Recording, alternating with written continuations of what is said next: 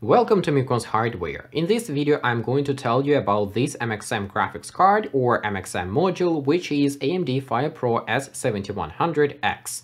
The graphics card was sent to me by a Slovakian store, wstore.sk, so if you're interested to buy this or some other graphics card, feel free to follow the link provided in the video description. Before I proceed with the video though, I would like to mention that while you're watching this video, there is a horrible war in Ukraine. At the moment, I'm trying to do everything I could do to help my family in Ukraine, my friends in Ukraine, and Ukrainian people who left Ukraine. Thus, I'm asking you to do everything you could do as well. I decided to make these technical videos because if I work non-stop, sleep very little and just focus on the horrible news, I'm going completely crazy. That's why I need these technical videos to first being able to focus on something else, and second to be able to earn some extra money on YouTube and spend this money to support Ukraine in this horrible fight against terrorists. With this, let's go into the technical details of this AMD FirePro S7100X. So, technical specification of AMD FirePro S7100X. Here I will be comparing this MXM module to Nvidia P106M, which I have tested in one of my previous videos.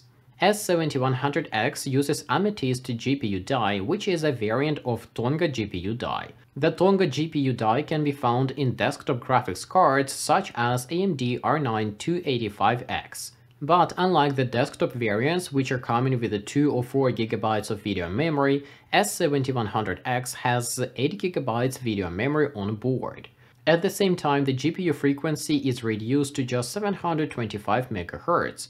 Memory clock frequency is just 1250 MHz. If I compare this to P106, which has GPU clock of 1300 MHz and memory clock of 1500 MHz, we can see that P106 has a much newer architecture with much higher clock frequency. The TDP rating of P106M is also just 75 watts, while S7100X is rated as 100 watts. Unfortunately, both of these MXM modules do not have any video outputs. Even if you have a laptop or a mini computer which has DisplayPort or HDMI port connected to your MXM expansion slot, these ports are not going to work because these two GPUs do not have any functional video outputs. To keep my AMD FirePro S7100X cooled, I have used exactly the same solution as I used for my P106M. That time I have installed the Intel box cooler on top of P106M with some modifications. In case of FirePro S7100X, we have a naked die, and it is very important to put your heatsink right on top of the GPU die so it touches every piece of the GPU crystal, otherwise the GPU may overheat in some certain spots and your system will be unstable. Since S7100X is an MXM module, you will need a mini computer or ultra slim computer with an MXM expansion slot. As I have shown in my previous video, using PCI Express X1 to MXM adapter is completely pointless if you're planning to play games. PCI Express X1 bandwidth is way too little to be able to play games at any reasonable frame rate. Thus, in this case, I'm going to use my HP EliteDesk 800 G1 USDT mini computer. This mini computer has a proper MXM slot, thus I can just plug in my S7100X. The rest of the technical specification is Intel Xeon E3-1265LP3, 2 sticks 8GB each, SK Hynix DDR3 1600, and 2 SSDs, 240GB as a system drive and 2TB for games and software.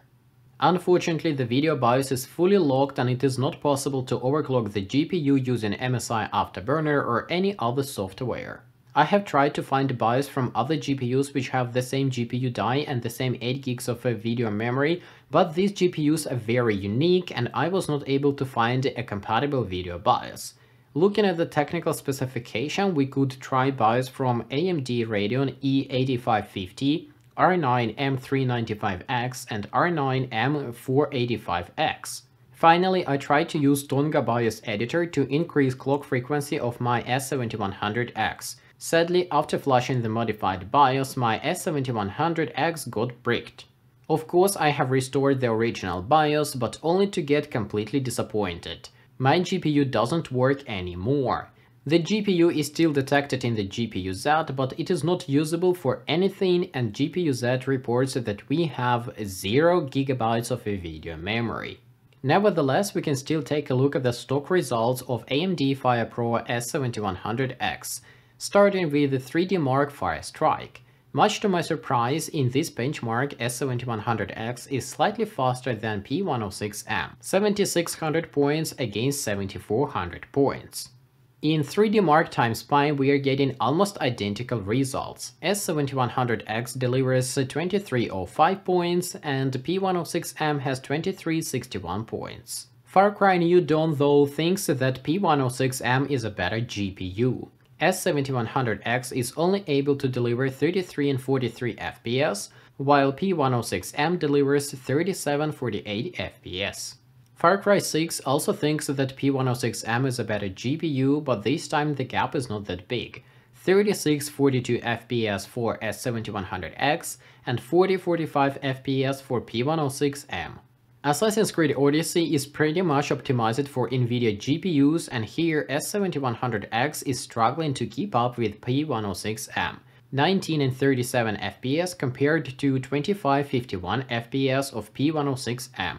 Assassin's Creed Valhalla is a much newer game which is much more optimized for AMD GPUs, still P106M is slightly ahead. S7100X delivers 27-36 FPS, while P106M gives us 29-43 FPS. Horizon Zero Dawn is a rather modern and very demanding game. Here, P106M is struggling to deliver reasonable minimal FPS due to 4GB video memory limitation. S7100X, which has 8GB of video memory, doesn't suffer as much. S7100X delivers 34 and 41 FPS, while P106M with just 4 GB of video memory has dips to 10 FPS on minimum and 44 FPS on average. In the modern F1 2021 game, S7100X comes a little bit ahead of P106M. It delivers 79 and 97 FPS, compared to 79 and 94 FPS of P106M. Shadow of the Tomb Raider does not see a winner between these two, 39-50 FPS for S7100X and 40-50 FPS for P106M. Combining all 7 games together, we are getting the following picture: 38 and 49 FPS for S7100X and 37-54 FPS for P106M. The minimal FPS value is so bad for P106M because of Horizon Zero Dawn. This game uses more than 4GB of video memory, and P106M dips to 10 FPS on minimum. Still, on average, I would say that P106M is a better GPU, but don't forget to compare the prices. For the conclusion, I can say the following: even though my particular S7100X died on me after trying to do some BIOS modifications, I still think this is a very viable option if you have a use for it. The performance is somewhere around Nvidia P106M, unfortunately it's slightly slower than that, but on the other hand we have 8GB of video memory if you need that, of course. Just like Nvidia P106M, we also don't have any video outputs with this S7100X, which is a very big shame, but it is what it is. With the current pricing, I would say that P106M is a better option, and sometimes you can find them much cheaper than S7100X. But if you can find S7100X for a reasonable price, or you cannot find P106M and maybe you need 8 GB of video memory which this GPU provides, then this might be a good option. With this, I have to say thanks for watching, thanks for listening, I hope it was interesting, bye bye.